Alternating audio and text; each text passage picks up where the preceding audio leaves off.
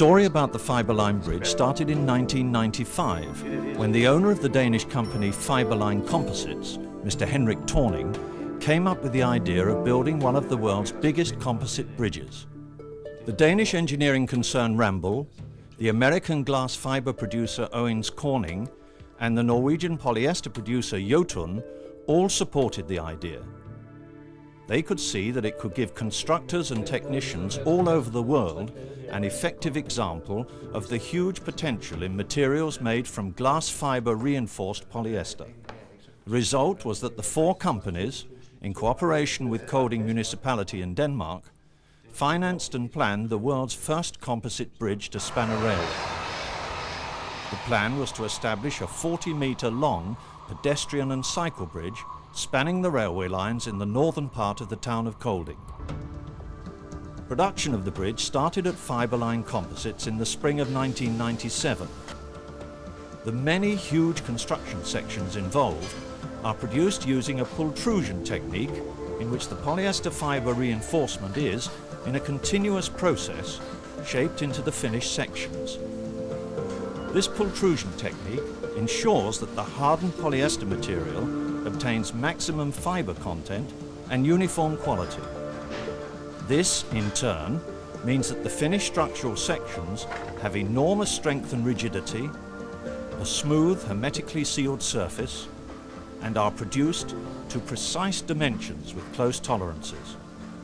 The production plant is fully automated, and a computer oversees the process at all times, thus ensuring that the temperature, the feeding of raw materials, and the process operation are all carried out ideally. There are some 18-metre-long sections in the overall construction of the Fiberline Bridge, and this means that the production halls are utilised fully, and a bit more besides.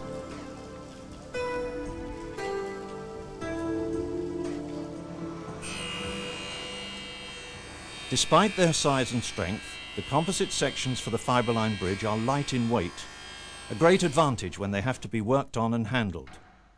Each individual section has to correspond exactly to the drawings and construction plans.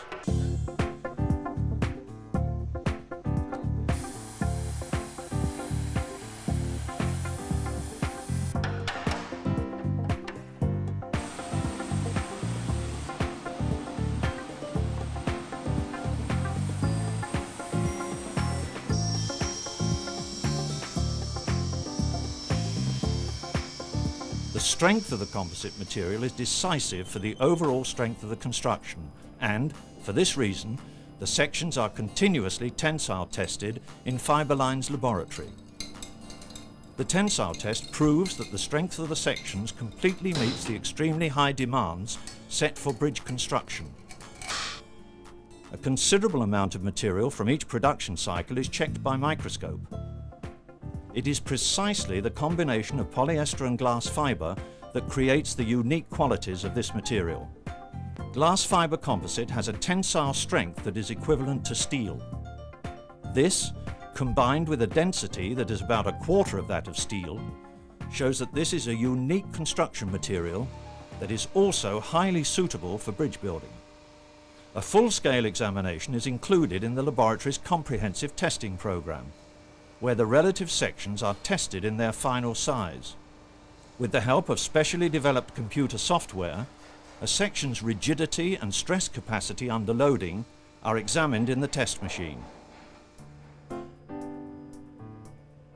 Since Fiberline Composites was founded in 1979, thorough quality control at all levels has been an integrated part of the company's activities. As a consequence of this specific and documented work with quality, Fiberline Composites are certified in accordance with the ISO 9001 standard.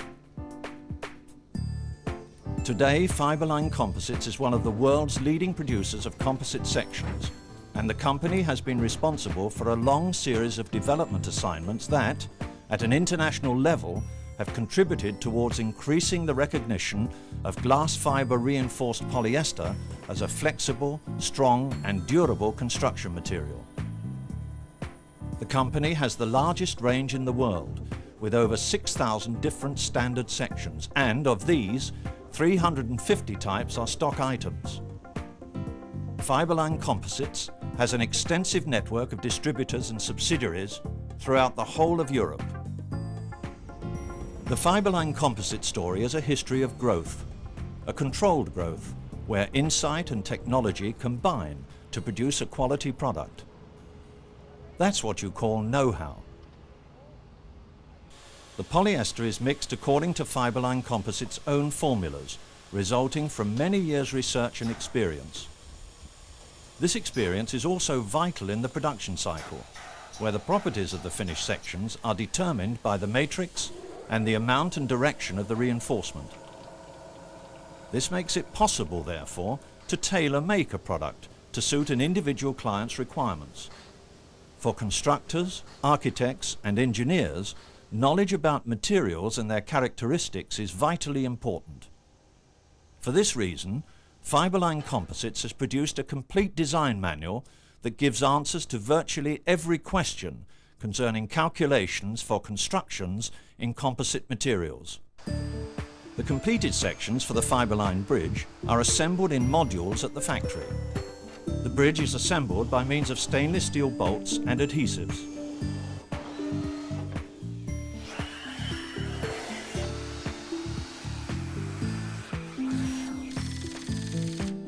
The Fiberline bridge is designed with a bearing load of half a ton per square metre, in spite of the fact that the overall weight of the bridge itself is only about 10 tons.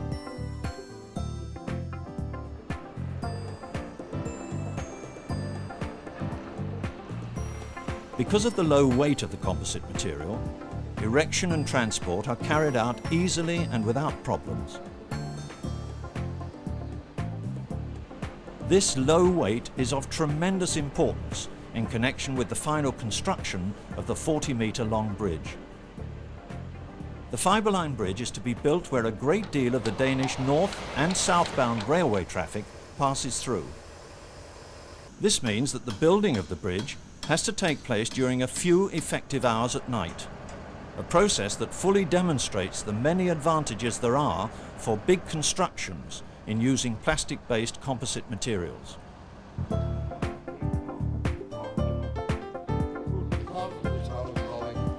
a minute I can participate in opening this bridge. Thank you for your attention.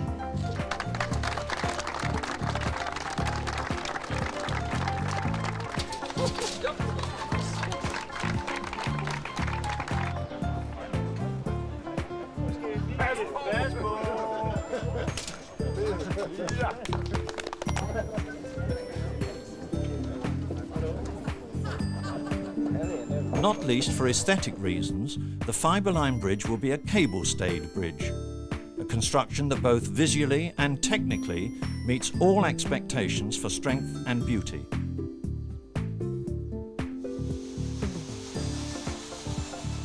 The Fiberline bridge is one of the world's biggest bridges to be made from glass fibre reinforced polyester, and it will be a research object in the future, as frequent evaluations will reveal how the construction reacts to loading and to swings in the weather and temperature. The bridge is not affected by salt, water or frost, and Fiberline Composites expect it to stand for the next 50 years without maintenance, as a trademark for the many perspectives there are to be found in plastic-based composite materials. A strong, durable material produced from such basic substances as sand transformed into glass fibre, and wood that through millions of years has been transformed into oil and then, by refining, into polyester. A material that, in its molecular structure, is similar to amber, the Nordic gold that has been used for thousands of years for jewellery, in the form of a glass fibre and polyester composite material as an exclusive, long-lasting ornament in the neat landscape.